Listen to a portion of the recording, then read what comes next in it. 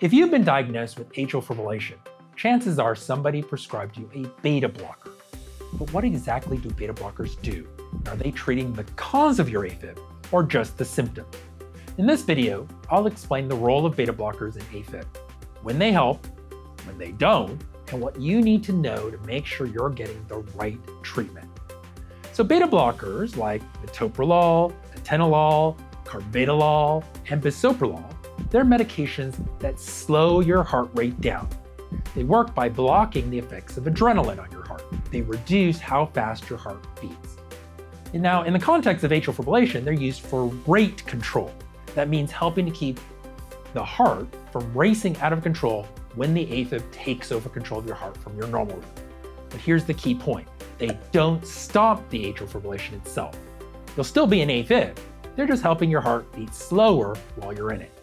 So if you've ever heard your doctor say, "We just want to control your heart rate," they're probably talking about using beta blockers or other rate controlling medications like calcium channel blockers, such as diltiazem or digoxin.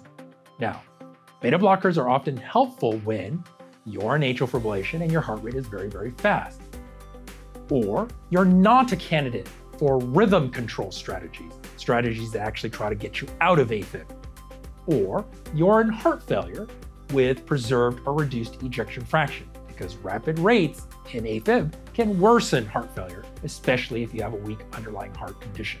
But beta blockers can be less helpful or even harmful when your heart rate isn't that fast in AFib, and beta blockers make you feel tired or sluggish.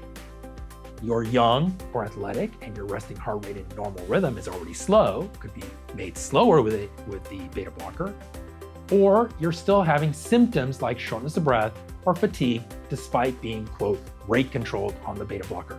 That's because rate control doesn't fix the underlying rhythm problem. It just slows the heart rate down.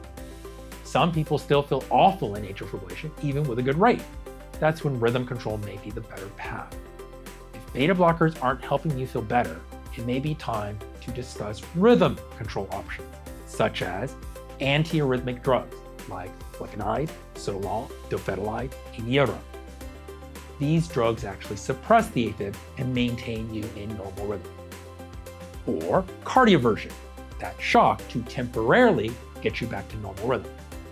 Or a catheter ablation for atrial fibrillation, which works to eliminate the sources or triggers of AFib from inside your heart so that you are staying in normal rhythm without a medication.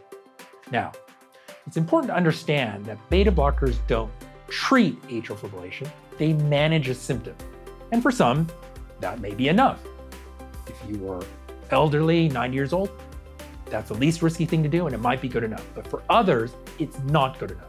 So I recommend you work with a cardiologist or an electrophysiologist who will tailor treatment based on how AFib is actually affecting you, not just your numbers on a monitor.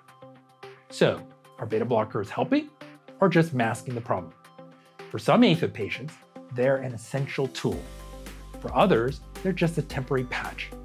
Understanding the difference is key to getting the right treatment for you.